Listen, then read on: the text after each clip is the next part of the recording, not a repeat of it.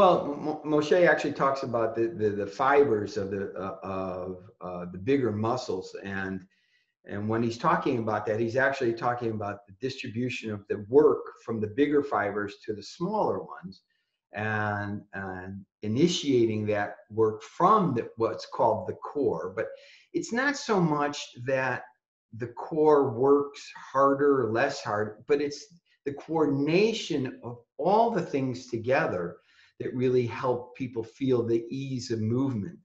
But when you let's say we're talking about weightlifting for a moment, most people do weightlifting in a way that creates vectors of force that are contrary, that work one against the other.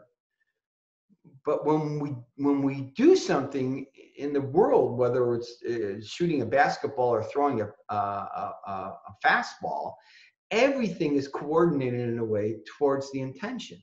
So one of the things I noticed when I started peeling back these ideas were that the idea of coordination of the movement is much more important, the amount of strength, quote unquote, of lifting a weight. That's why Ron Guidry, who was 160 pounds for the New York Yankees, could throw a 95-mile-an-hour fastball.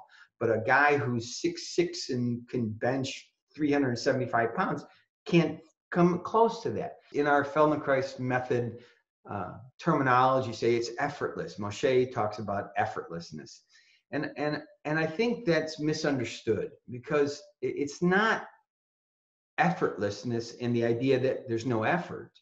There's this even distribution of effort throughout the whole system. So there's a feeling of ease, right? And people call that different things in different arenas, but people call it being in the zone. People call it grace. But it's a sensation that we have that what we're doing felt easy to us. Not that it was easy. There was this distribution of effort that had a pleasantness to it, a comfortability to it.